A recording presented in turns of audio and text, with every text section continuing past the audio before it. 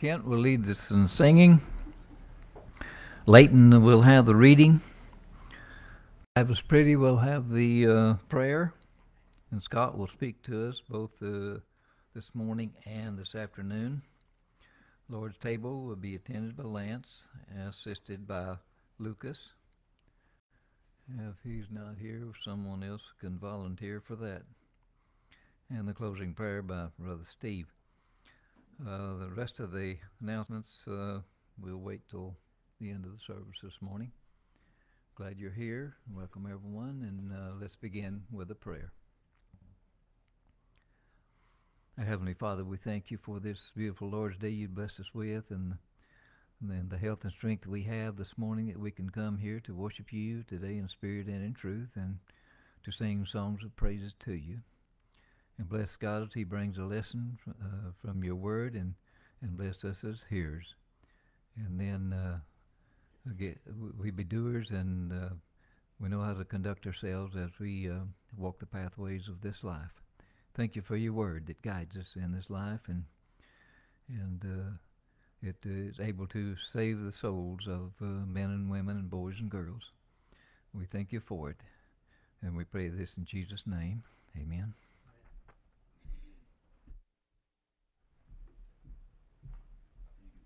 Sing number 797. 797.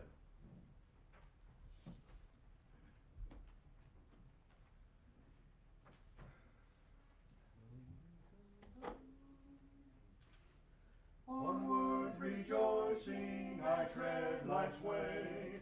Higher I'm climbing each passing day. Hilltops of glory now rise in view, where all shall be made new.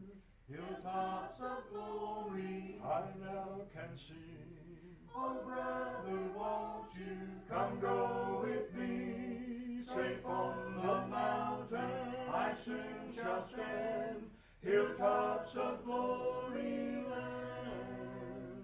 Way down in Egypt mid burning sand, Moses had started for Canaan's land. Never turn backward, always ascend, onto the journey's end. Hilltops of glory I now can see. Oh brother, won't you come go with me? Safe on the mountain I soon shall stand. Hilltops of glory land. Footsteps of Jesus before us lead. We tread life's journey, his warnings heed. Evil allurements cannot prevail. I'm on the upward trail. Hilltops of glory I now can see. Oh brother, won't you come go with me? Safe on the mountain I soon shall stand. Hilltops of glory land. 799. 799.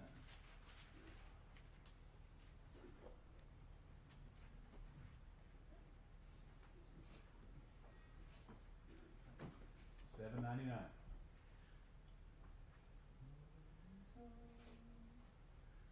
Walking alone at eve and viewing the skies afar, bidding the darkness come to welcome each silver star.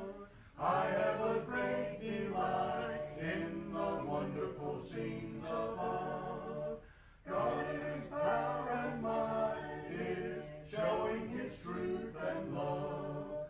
Oh, for a home with God, a place in his courts to rest. Surely the safe abode with Jesus and the blessed. Rest for a weary soul, once redeemed by the Savior's love. Where I'll be pure and whole and live with my God above. Closing my eyes at eve and thinking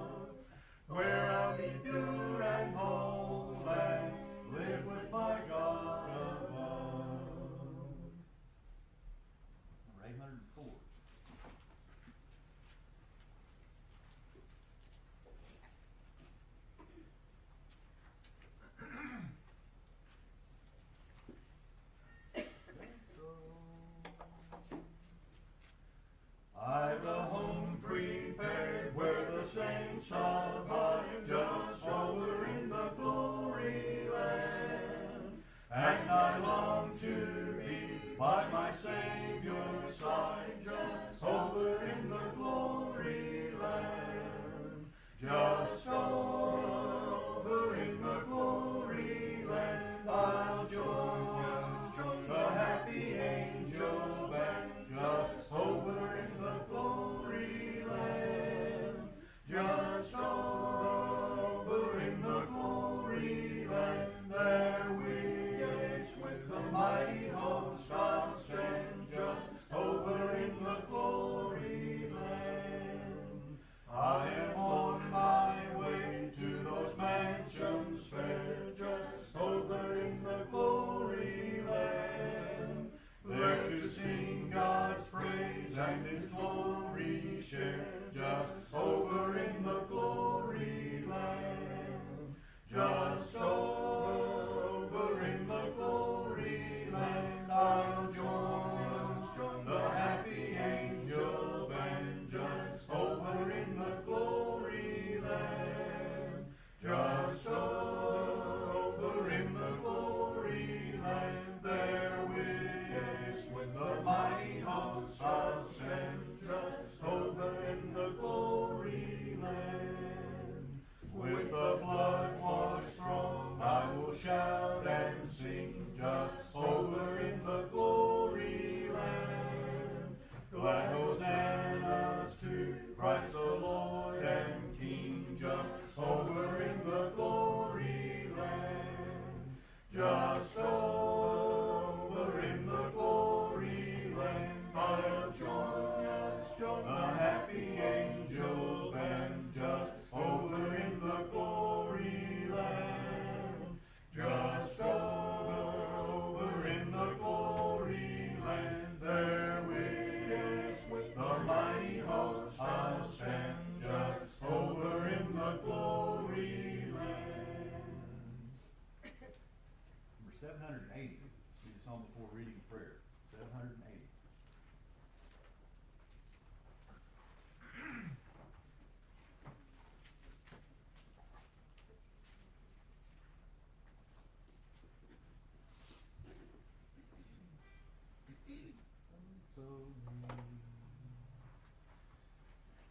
There's a sweet, sweet spirit in this place.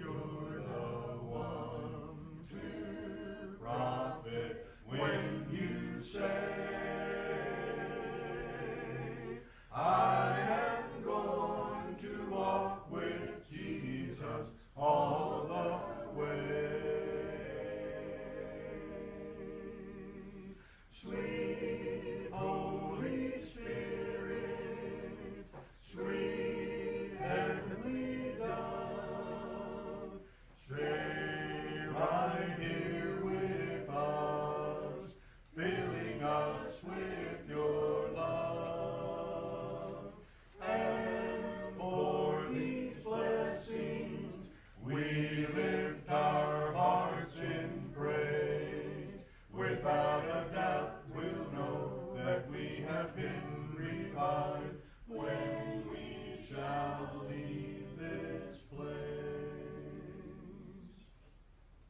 Number 763 will be the next song. 763.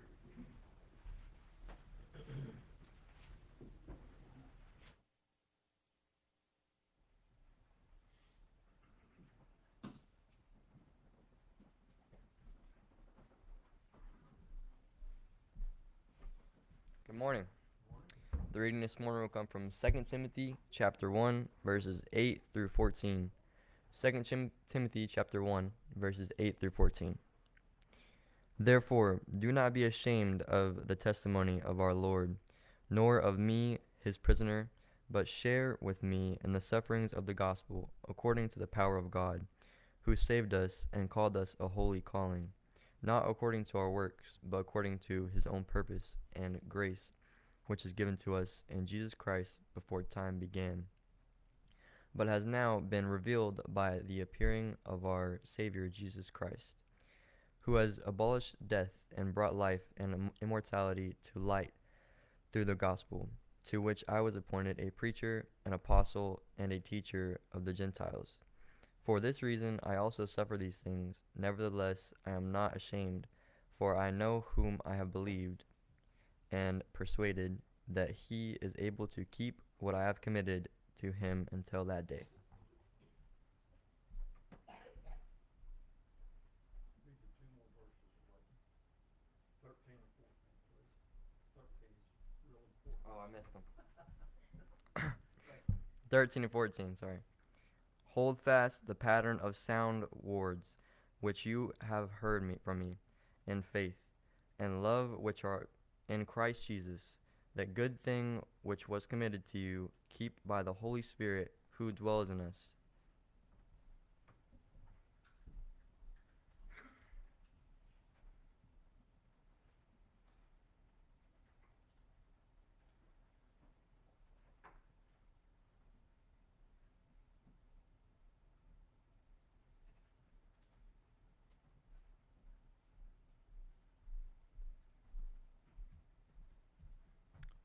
Let us pray.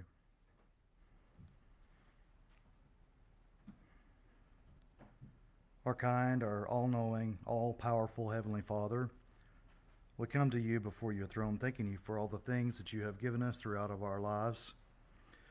We're thankful for the small things. We're thankful for the big things, and we're thankful for the things that we don't even know that we've been blessed with. We pray that you would continue to bless us as you see fit, as it is in your plan. We pray now, Heavenly Father, for this church and the churches of this nation, the churches of this world. We pray that each and every one of them, including our church here, would be strengthened, encouraged in your word, in your love. And we pray that your love would be spread throughout this world and grown each and every day.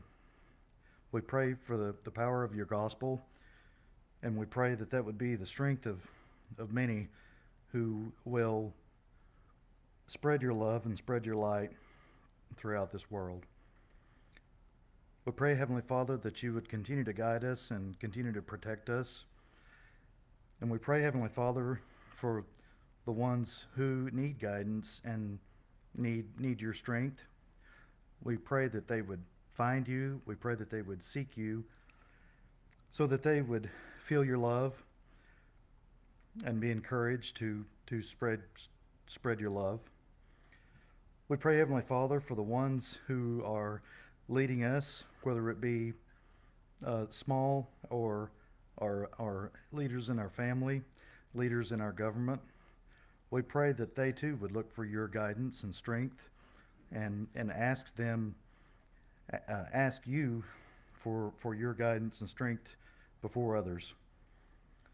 We pray for Brother Scott, and we pray that he would have a ready recollection of your word today. And we pray that we would apply it to our lives to better us as Christians. We pray for the ones less fortunate. We pray that you would encourage them, and we pray that you would heal them. We pray, Heavenly Father, that you would each and every day increase our faith and increase our love and remind us to build our life upon your promises and upon your love. Forgive us and save us. This is our prayer in Jesus Christ's holy name. Amen.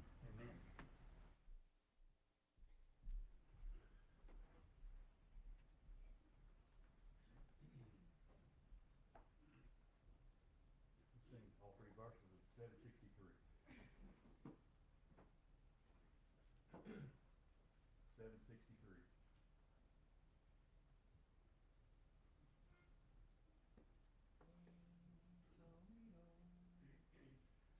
O land of rest for thee, I sigh, when will the moment come when I shall lay my armor by and dwell in peace at home? We'll work till Jesus comes. We'll work till Jesus comes. We'll work till Jesus comes, and we'll be gathered home. To Jesus Christ I fled for rest. He bade me cease to roam, and lean for succor on his breast till he conduct me home. We'll work till Jesus comes. We'll work till Jesus comes. We'll work till Jesus comes, and we'll be gathered home. I sought at once my Savior's side, no more my steps shall roam. With him I'll brave death's chilling tide and reach my heavenly home. We'll work till Jesus comes. We'll work till Jesus comes. We'll work till Jesus comes, and we'll be gathered home. Mark your books, number 574.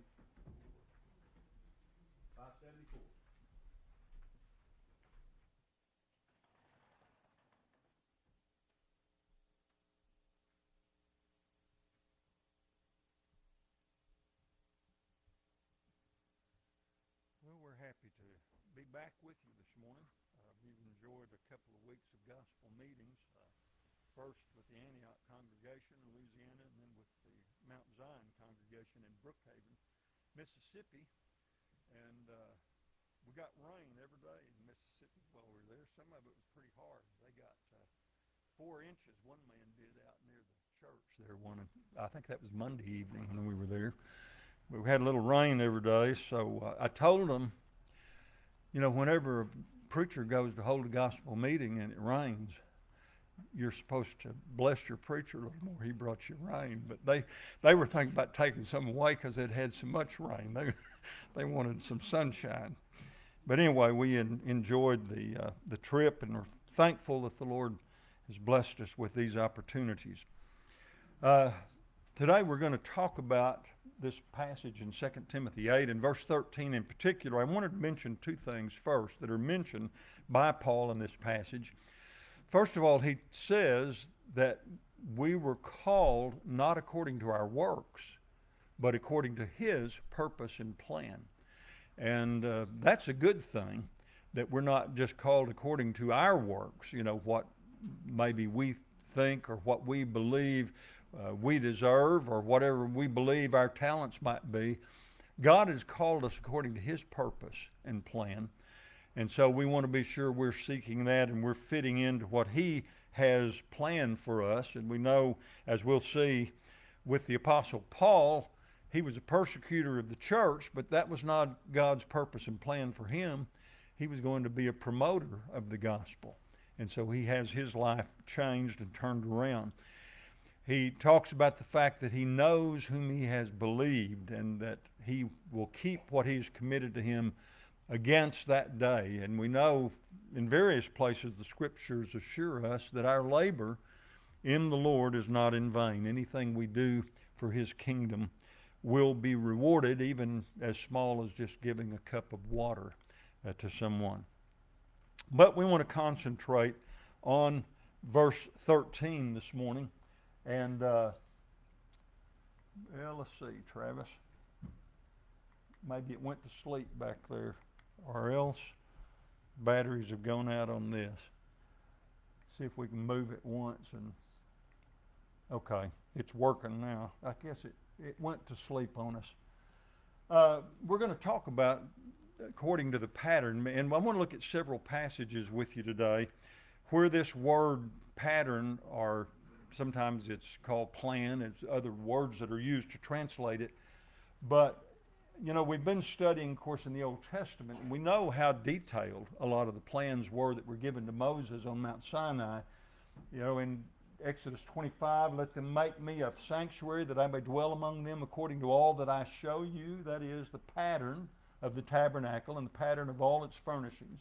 Just so you shall make it, and see to it that you make them according to the pattern which was shown you on the mountain. We've been studying that on Wednesdays, and we know how detailed those patterns were. Of course, we're familiar with blueprints, with the dress patterns and other patterns that we see. You know, God has always had a perfect pattern, though. From before the foundation of the world, His purpose and plan in Christ Jesus was a part of His pattern and plan. You know, if a lady makes several dresses, let me see what's going on here. According to this, I'm good. But what's happening? There we go. It wasn't turned up, maybe. Okay. All right, let's see if we can get back into this. We keep having little detours this morning. You know, a lady that makes dress patterns, if she uses the same pattern, it might be a different color. She might use a different fabric, but it'll be the same dress, you know, whenever she gets through with it, if she follows the pattern. A carpenter that builds a house, you know, if he builds it according to the blueprint, he's going to be making duplicate houses. A lot of these housing developments that we have in some of our suburbs here around Fayetteville, I live in one of them. Out there where we live, there's about 3 or 4 floor plans. That's about it. You know, they built 3 or 4 different houses, and whenever they use that particular pattern, they get that particular house. And so patterns help us to know, you know, what we're making and also how to make it. Strong's 8403 is the word that's translated here, tabnith. It's a feminine noun, and it's variously translated as pattern, plan, form, construction, or figure. And in the King James Version, it's translated figure once, form 3 times, likeness 5 times, pattern 9 times, and similitude 2 times. In the New American Standard, it's copy once, form 4 times, image 1 time, likeness 5 times, model 2 times, pattern 4 times, and plan 2 times. In Numbers 8 and verse 4, now this workmanship of the lampstand was hammered gold from its shaft to its flowers. It was hammered work according to the pattern which the Lord had shown Moses, so he made the lampstand. Over in the book of 2 Kings, we read about another pattern when King Ahaz went to Damascus to meet Tiglath-Pileser, king of Assyria. He saw an altar that was at Damascus, and King Ahaz sent to Urijah the priest the design of the altar and its pattern according to all its workmanship. And then Urijah the priest built an altar according to all that King Ahaz had sent from Damascus. And so Urijah the priest made it before King Ahaz came back from Damascus. So he had the pattern. And so he was able to make exactly what Ahaz had seen over there in Damascus before Ahaz even returned home. And of course, God wasn't happy with it. You know, we're giving clear understanding, though, in this passage of what a pattern is. The passage teaches that we can even follow patterns for false doctrines. This was a pattern for a false altar that he built there in Jerusalem. As I said, God was not happy with Ahaz for what he had done. And so from King Ahaz's mistakes, and not just this one, but a lot of things that he does in his life, we can find 7 deadly sins that will corrupt our walk with God and our faithfulness in His church. And these include worldliness, disobedience, faithlessness, compromise, rebellion, unrepentance, and ungratefulness. All of these things were in evidence in the life of Ahaz. And of course, God was not pleased with Ahaz. You know, David gave Solomon plans for the temple that he would build. David gave his son Solomon the plans for the vestibule, its houses, its treasuries, its upper chambers, its inner chambers, and the place of the mercy seat, and the plans for all that he had by the Spirit. You know, this wasn't something that David made up. It wasn't something that some other man made the pattern for. Again, this pattern was given by the Spirit of God, of the courts, of the house of the Lord, of all the chambers all around, of the treasuries of the house of God, and of the treasuries for the dedicated things, also for the division of the priests and the Levites, for all the work of the service of the house of the Lord, and for all the articles of service in the house of the Lord. And again, these were very, precise details that were given, just like the tabernacle that was built in the wilderness. And again, we see that a pattern or a plan that is strictly followed in the building of the temple that Solomon makes. And not only is the pattern given for the structure, but the pattern is also given for the priest and for those that would minister there. Their service, the kind of courses and the way that they would serve, was also part of the pattern. And so David encourages Solomon to lead the people according to God's laws, and he gave him God's instruction, for how the temple was to be built. Over in the book of Ezekiel, Ezekiel has a vision, and it's through several chapters there, up through chapter 48. But in 43, he said, "Son of man, describe the temple to the house of Israel, that they may be ashamed of their iniquities, and let them measure the pattern. And if they are ashamed of all that they have done, make known to them the design of the temple and its arrangement, its exits and its entrances, its entire design, and all its ordinances, all its forms and all its laws. Write it down in their sight, so that they may keep its whole design and all its ordinances and perform them." And so he was seeing a vision. This is after they had been carried away into captivity. And so, he said, "This is the law of the temple. The whole area surrounding the mountaintops is most holy. Behold, this is the law of the temple." And so in chapters 40 through 48, Ezekiel sees the future restoration of the children of Israel when they come back from captivity. And he's given the pattern for rebuilding the temple there in Jerusalem when the Jews return. And he describes not only the building of the temple, but also the spirit of those who will worship in the temple. And the pattern of true worship is to be restored. He said, let them look at the pattern and think about their iniquities. The pattern of the tabernacle and the pattern of the temple had symbolic meanings for the people of God, both in those times and in our times today. And as we'll see again in a minute in the book of Hebrews, there was a reason that all these details were given, because they were going to be a pattern for the true temple that was in heaven. Jesus came to save sinners, we're told in 1 Timothy 1. This is a faithful saying and worthy of all acceptance, that Christ Jesus came into the world to save sinners, of whom I am chief. However, for this reason I obtained mercy, that in me first Jesus Christ might show all long-suffering as a pattern to those who are going to believe on him for everlasting life. This is the Apostle Paul, who had formerly been Saul, a persecutor of the church. And he says, as one translation may say, I am the worst of sinners. Sometimes the devil tries to make us think that what we've done or what we may be is so terrible that God could never forgive it. And he'll try to dissuade us from obedience to the Lord in that fashion by just saying, you're just so bad, there's no redemption for you. Paul says that he was a pattern. He was the worst of sinners. He had persecuted the church. And so God was using him as a pattern to show future people about God's mercy and grace. You know, this pattern refers to the life of the Apostle Paul. He was the worst of sinners, but he obtained mercy. And so this pattern generates hope for all sinners who believe in Jesus and who give their lives to him for all time. He continues to stand as a pattern for us. And notice the change that took place when Saul became Paul.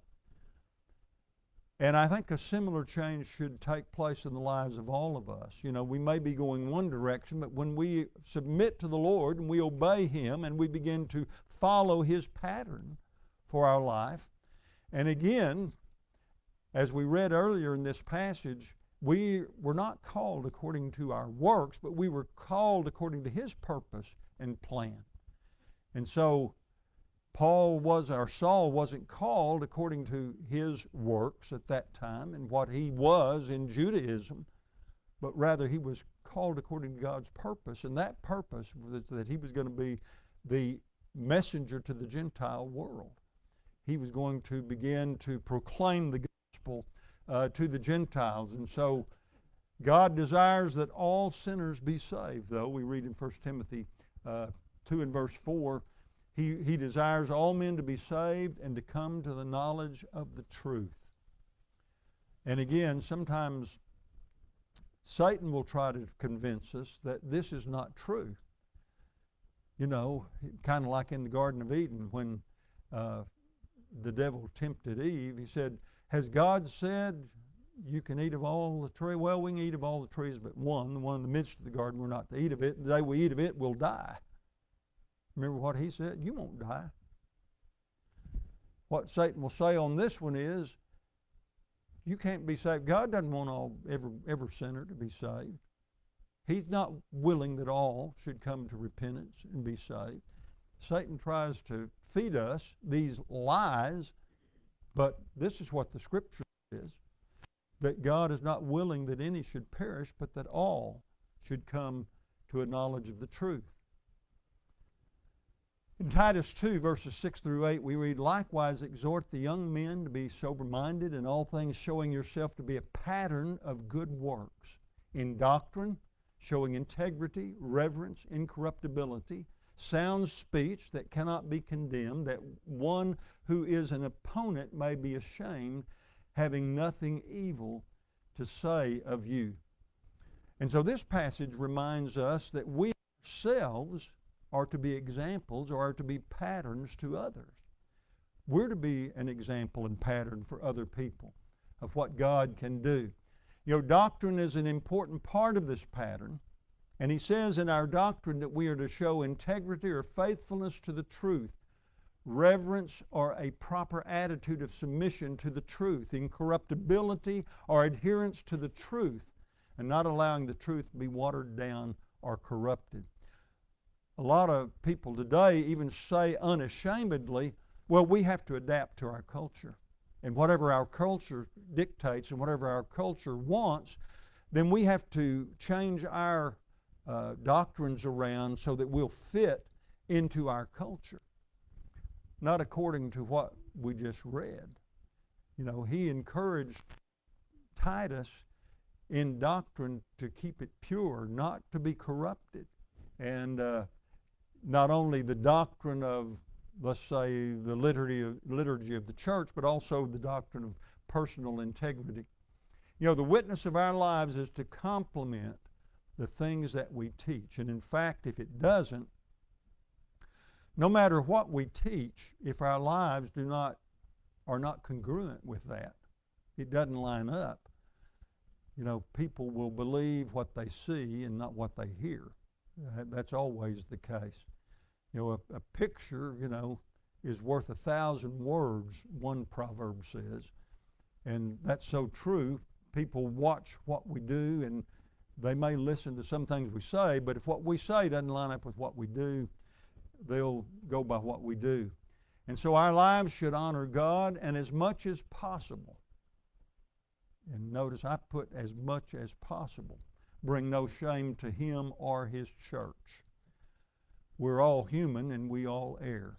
We make mistakes. And God has made provision for that.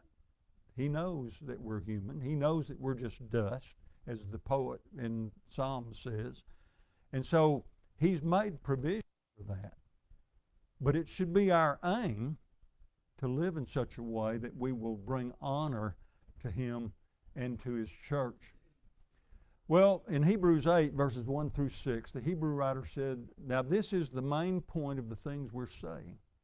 We have such a high priest who is seated at the right hand of the throne of the majesty in the heavens, a minister of the sanctuary and of the true tabernacle, which the Lord erected and not man.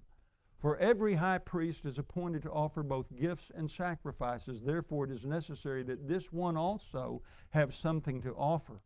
If he were on earth, he would not be a priest, since there are priests who offer the gifts according to the law, who serve the copy and shadow of the heavenly things, as Moses was divinely instructed when he was about to make the tabernacle. For he said, see that you make all things according to the pattern shown you on the mountain. But now he has obtained a more excellent ministry, inasmuch as he is also the mediator of a better covenant, which was established on better promises. And so, when we go back and we look at the tabernacle and the details that were given there and the pattern, then we look at the temples and the pattern that was given there, and even the rebuilding of the temple when they came back from bondage, again, a pattern that was given to them. Why all these details? Why all these patterns? Because they were just the shadow, you see, of the heavenly things. They were a picture of what God has purposed and what he's planned and what he's doing through the ages. And that's why it was necessary that they stay close to the pattern. Now, the Old or the First Covenant, the New Covenant, the New Testament, the Old Testament.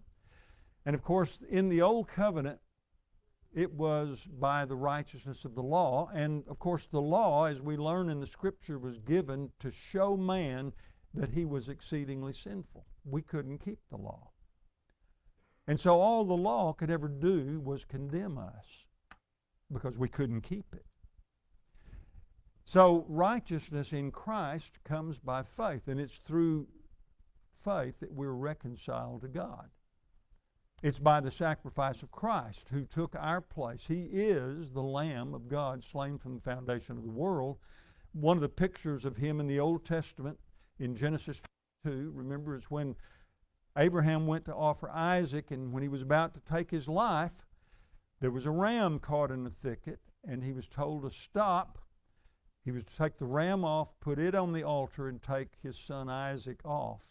And that's exactly what Christ did for us. And so this is, the pattern that we have in Scripture. And the new covenant is, of course, the covenant of righteousness by faith in Christ. So the question is, have we followed the pattern? The pattern found in the New Testament helps us to understand how we become a Christian, how we live the Christian life. These patterns are all there. The instruction is there. And we are to be buried with Christ in baptism for the remission of past sins, and we are then to rise to walk in newness of life. In fact, he says in Romans 6 that the old man of sin is crucified with him, that we might henceforth not serve sin, but we're to rise to walk in newness of life, following and walking after his Spirit. And so we're to conform our lives to the pattern that Jesus and the apostles give us in the Word. Jesus himself is our example in so many things. The apostles continued to teach and further instruct the church on the things that God wants and the pattern that we're to follow. And so the question is, have you followed the pattern? Have you been baptized for the remission of your sins? And if you've been baptized, are you growing in the grace of the Lord? Are you really making an effort to do that? The divine measurements truly do matter You know, Noah obtained God's grace, we read in Genesis 6 and verse 8. But we also read there, thus did Noah, according to all that God commanded him, so did he. He was saved by grace through faith, but he built an ark, and he built it according to specific instructions that God had given him. He was given a pattern. He was told exactly what to build and how to build it. But he was saved by grace through faith. But you see, this is by divine measurement. Israel obtained God's presence, we read through the book of Exodus, by the fact that they built this tabernacle according to God's pattern, and this was a place where God said he would meet with them, and where the priests came and offered their sacrifices. Israel's sacrifices were acceptable to God, as we read in 2 Chronicles, and then the holiness of God's people is secured according to Ezekiel 42:20 and 43:10 through 12. And as we said, he was talking about the future, and he was looking not just toward the temple, that they would rebuild the physical temple, but actually the pattern of life, you know, that they were to follow, what God's people were supposed to be. And so, you know, the question is, how do we measure up in God's sight? Have we obeyed the gospel? And if so, are we, you know, striving daily to grow in the grace and knowledge of God? Are we walking after the Spirit? Are we allowing him to direct us? Because God, as Paul said here, didn't call us according to our works. In other words, according to our plans, according to our purpose, according to what we think. But he saved us according to his purpose and his plan. And he has a pattern for our lives. And the question is, are we willing to submit to that pattern? Are we looking for God's pattern and trying to fashion our lives after the pattern that God has given us? I pray that these thoughts will prompt you to further study of the Word of God, and be sure that you are following the pattern that he has for your life. If you are in need of our prayers or have any way we can assist you today, we've selected the song of invitation, and we invite you to come while we sing.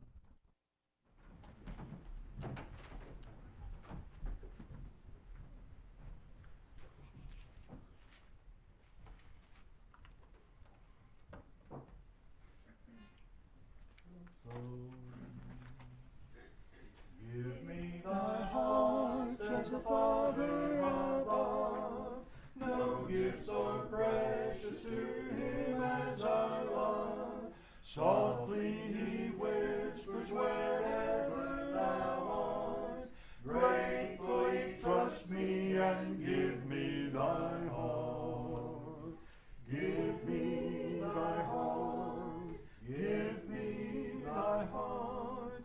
Hear the soft whisper wherever thou art. From this dark world he would draw thee apart, speaking so tenderly. Give me thy heart.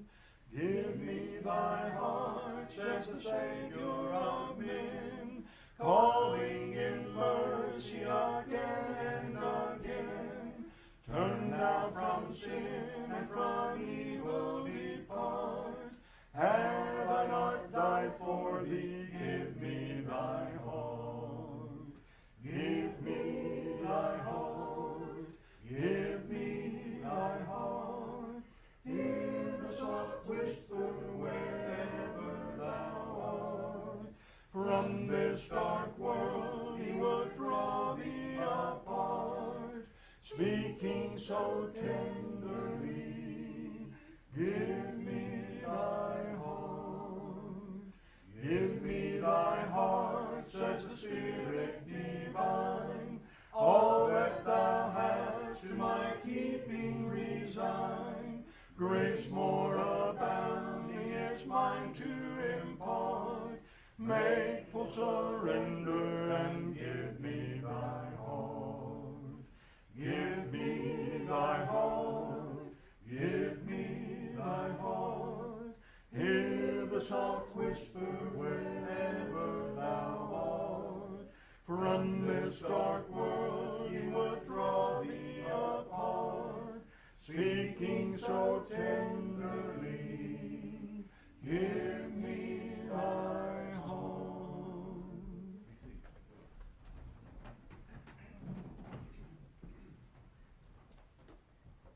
I sing 134 before communion this morning. 134. 134.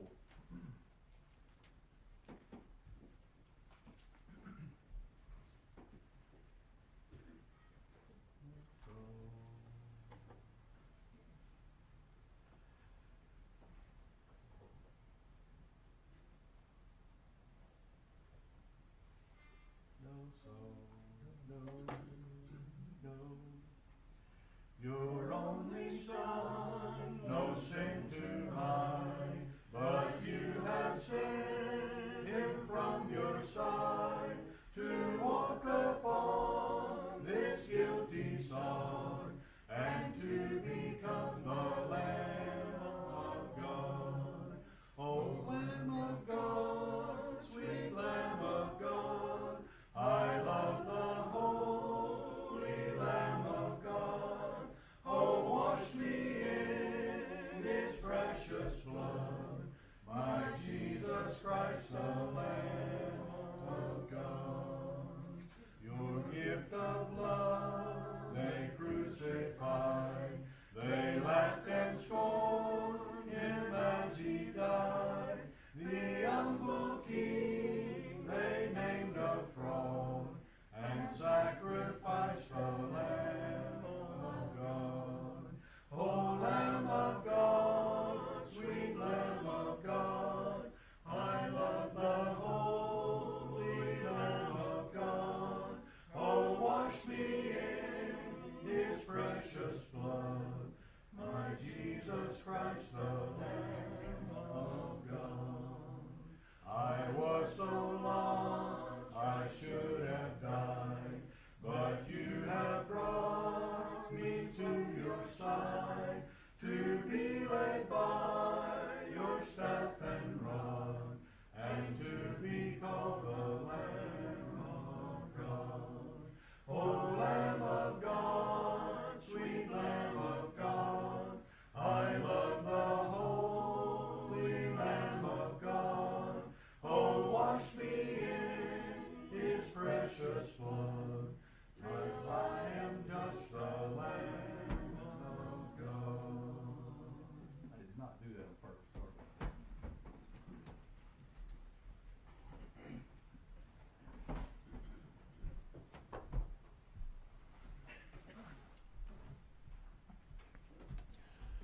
Acts 20 and 7 talks about the disciples coming together to break bread, and this is when Paul comes and speaks until midnight. So that's why we're here the first day of this week, and the first day of every week is to break bread with one another. You know, I know we've probably all heard it said, well, if you do it every week, I mean, doesn't it lose its importance? Isn't it boring to go in there and do it every week? Isn't it hard to focus every single week on the same thing? We know every single week that we come here, we sing. Every single week we pray. Every single week we have a sermon. We're doing all the same things. If you really think about it, it's an inner problem for these people. It's an inner problem for these people that think that they have to do something to dress up the Lord's Supper. You know, you see candles lit, you see music in the background, different things that you hear and you see when people are taking communion. That's an inner problem. And it's something that everyone should think about. You know, on the eve that Jesus' enemies came and took him, that was the day that he broke bread with his disciples. And he told them, look, this is the bread of life. This is my body that I'm sacrificing for you. And what does he say at the end of that? He says, every time you partake of this bread, remember that. God knows we're forgetful people. To me, it would be harder to do this once a quarter, once a month, once a year. It's so much easier to be reminded every week. And then God took the cup and he said, take it and drink it. This is my blood that I spill for you to save you from your sins. What else does he say? Every time you partake of this, remember me. So this is what we do every Sunday. And I hope we all realize that there's reasons that we do this. It's in the Bible. And if you're ever questioned about it, that's the answer to it. That's the way we're told to do it. Look in Acts, first day of the week when the disciples met to break bread. Look in Corinthians that talks about the crucifixion of Jesus. So as we come around this table this morning, let's remember what Jesus said when he instituted this. And let's remember his body that he gave to save us as we partake of the bread this morning. Let's pray. Father, we come before you this morning to thank you for all the many blessings that you bestow upon us. Father, we thank you for this church that meets here. We thank you for the privilege that we have to come here to study from your word and to be with other Christians. And we thank you for the freedoms that we enjoy to be able to do that this morning. We especially thank you, Father, for this time that's set aside to partake of this bread that represents our Savior's body. And Father, we pray that as we partake of this, we may do so in a well-pleasing manner to you. In Jesus Christ's name we pray. Amen.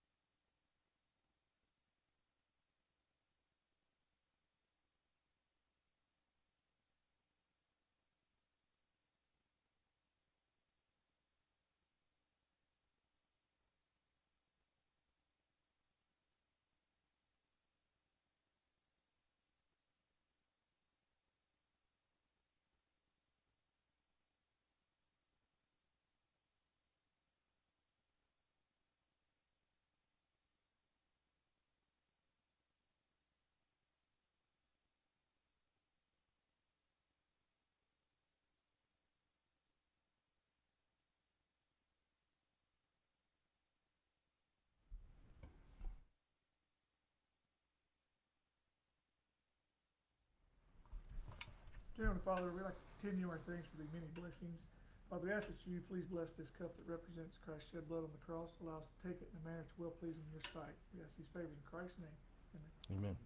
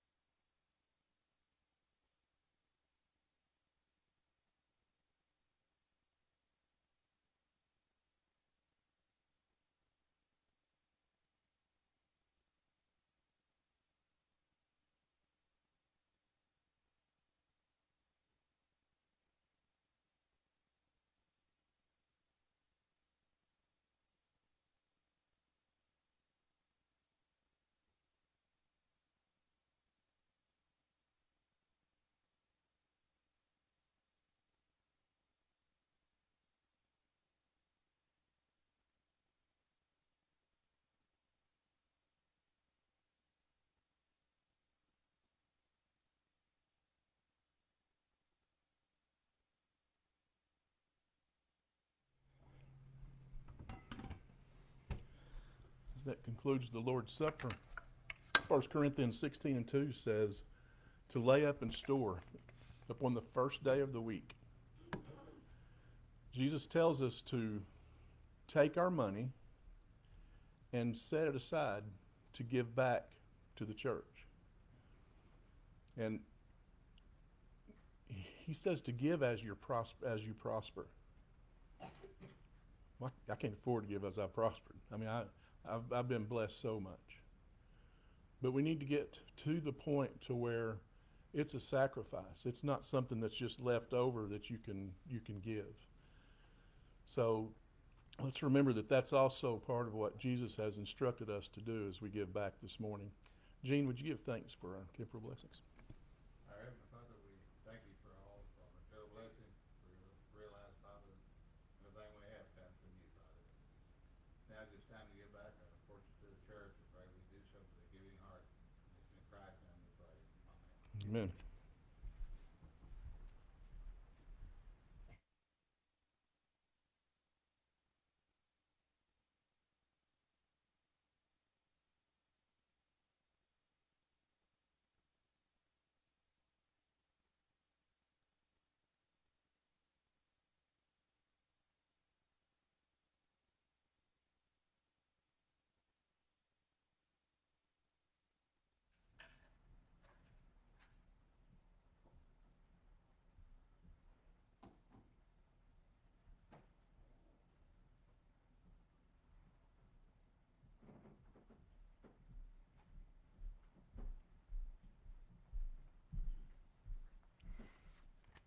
Well, that concludes our worship service this morning.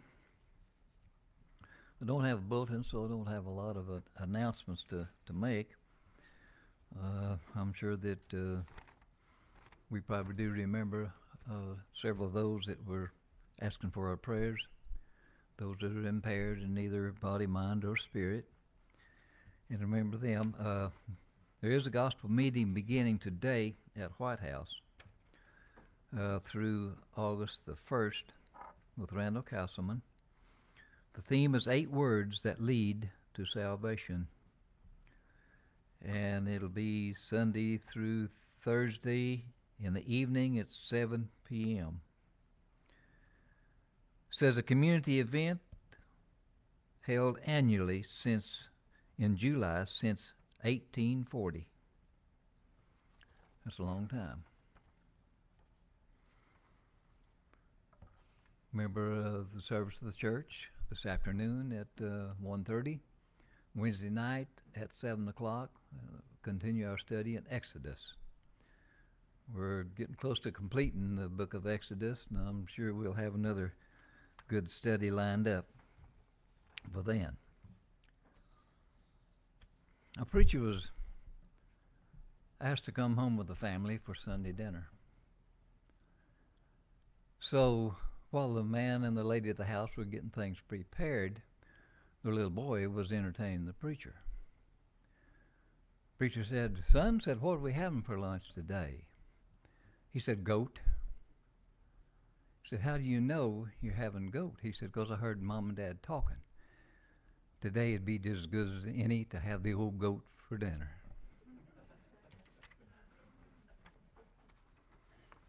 Well, that's all I have. If you'll stand, we will be dismissed by Brother Steve. Holy Father, we're so grateful to you for your goodness, your mercy, and your grace. We ask you now to be with us as we go out into the world and help us to act like Christians, Heavenly Father. Help us to show it by the way we live, the way we talk, and by all means possible, that we might have the greatest influence upon the lives of others. Be with us each day, walk with us and guide us, and then let us live with you forever.